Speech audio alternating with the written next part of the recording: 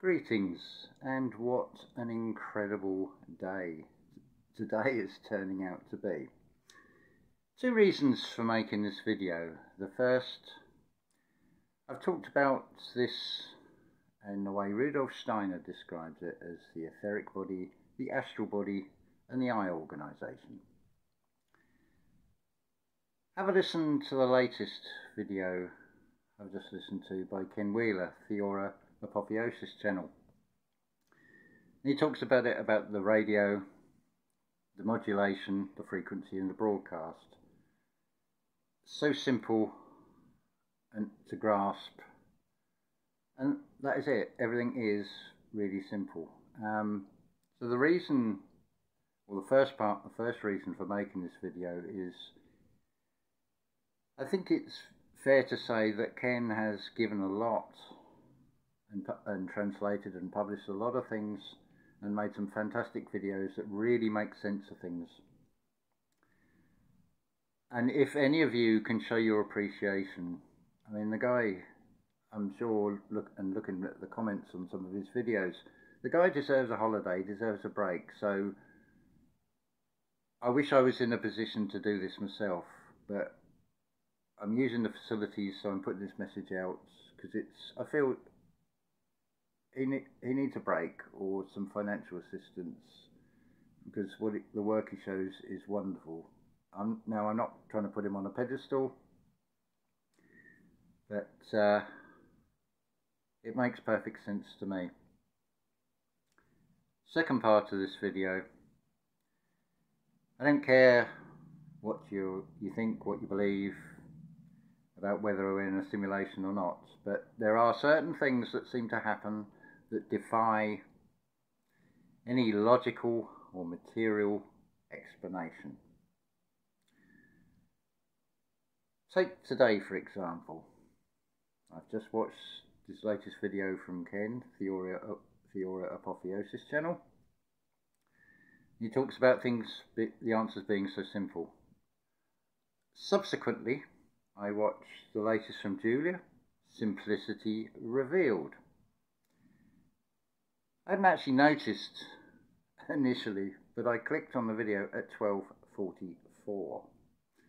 The video was published 4 hours previous. It had 44 views, and I became like number 12.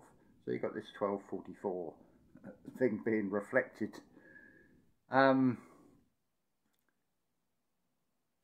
I reply or leave a comment on Julia's video.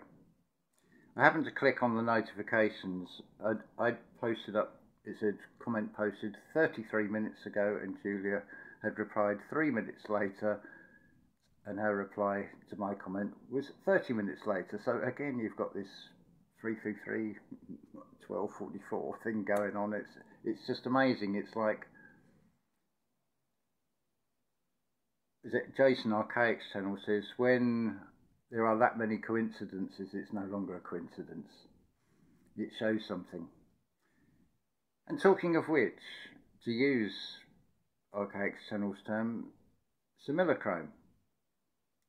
There's a metaphorical to this, if you think about it. You're smiling at the chrome. I mean, some of you may even be using Chromebook, for example, if you Google looking. But similiechrome, so a smile, you give somebody a smile and you're putting out a positive energy physically with a smile that can sometimes brighten somebody's day. So similiechrome. What is chrome? Well, it's a very sort of silvery thing, like on a car bumper. It reflects light. Similiechrome. So when I see these things, I can't help but smile, because it's like the universe is responding. I put out a positive wish. No matter how this works, I don't know. I really don't know. I'm just seeing, and I'm giving testimony of what I've witnessed. And it's in the, if you look at the respective videos and the comments, you see these things. So there's sort of witnesses, as it were. Isn't it funny how even through the system that things are shown? I think I need to go back to that mirror analogy again. You see, when you look in the mirror, something else to keep in mind. The reflection that doesn't have a soul, doesn't have a spirit, that is just a 2D shallow reflection of the avatar. When you go left, it goes right. Now on the vertical plane, things are correct, but on the horizontal plane, things are opposites. And are we not on a horizontal, an earthing plane of duality? So is it not therefore shown right there in the reflection? So that's why I smile at the similiechrome. Because it just defies human lower eye comprehension. It's unlocking a key within inside yourself. Some of it, when you unlock things, at first can seem like finding yourself in a very cold night sky Atlantic, like you've not gone down with a sinking ship with the Titanic, you've not gone to such depths. But it can feel very unpleasant and very disorientating, and you don't know which way to go for land. But again, be like the Buddha. Go to the place of the sun. Sit under the Bodhi tree, which is your spine. The Buddha is your body, but it's the internal body. It's the hairless man, generic man. That's all it is showing, and it's showing about the breathing, which Julia just mentioned in her latest video. That's why the Buddha is shown as the belly, because it's emphasis on where the breathing is coming from. It's coming from the place of the sun. Not this shallow, fast breathing, the fight or flight. Haven't got time to think, you can only react. But it's not about reaction. It's about weighing things up. The true sight is always in the feeling. There's a macro and a micro to everything. Don't forget that. So, talking in terms of reset, for example, consider the micro, the internal. What is being reset in you? What are you tuning into? Are you that radio? What is your modulation? What frequency you're on, and what broadcast are you picking up on? Are you scanning across various stations? I mean, it's a multiverse, is it not? So you can scan the horizon of the across the wave. Sorry, Ken, I know. There's no such thing as a wave. It's the action of something else. How do you describe it? Well, I suppose you could say it's the consubstantiality of something and something else. Like pretty much, I'd say, the projection above you, the stars and everything are coming from within something that we are on in. It's all about going within and acknowledging how you feel about things and not letting those feelings cause a mutiny on the vessel and taking over from the captain. You need to remain the captain and the king of that vessel. Be an individual. In you all is the word divid. So you've got two IDs, there's the die and the identity. And when you see the V, CV between, it's also expressed as David, as King David, biblically. So you've got to see what's being divided in yourself, and it's the conflicts between the conscious and the subconscious. And it's when you cross the Red Sea and you bring those two hemispheres, that unity within one. which of course is played out in a distorted reflection, which I believe they call transgenderism, because it's always, always taken from an unseen spiritual, and it is played out in a very twisted or distorted way in a material, solid state. There's a pattern with everything that seems to follow this. And even looking in the physical world, where does a baby start? Where does the creation, spark of creation, where the seed and the egg come together, the one and the zero and the one? It's in the unseen, is it not? The first indication of it is when the mother gets sensations, gets a feeling. That's true sight. Think also the communication with your avatar, your physical body. If it is feeling ill, it's sending you a message to say, stop, rest. That's all it's doing. It's not revolting against, it's not turning against you, it's giving you a signal to have this dialogue between the real you and the avatar. Finding that balance. Is expressed in the Schumann resonance and about incoming energies.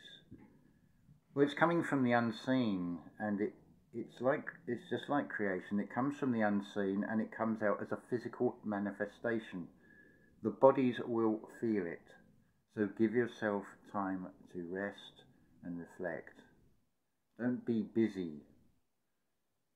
Be a human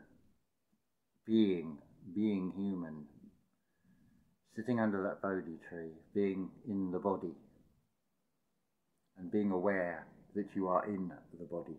You are not the body. It's just an outer covering.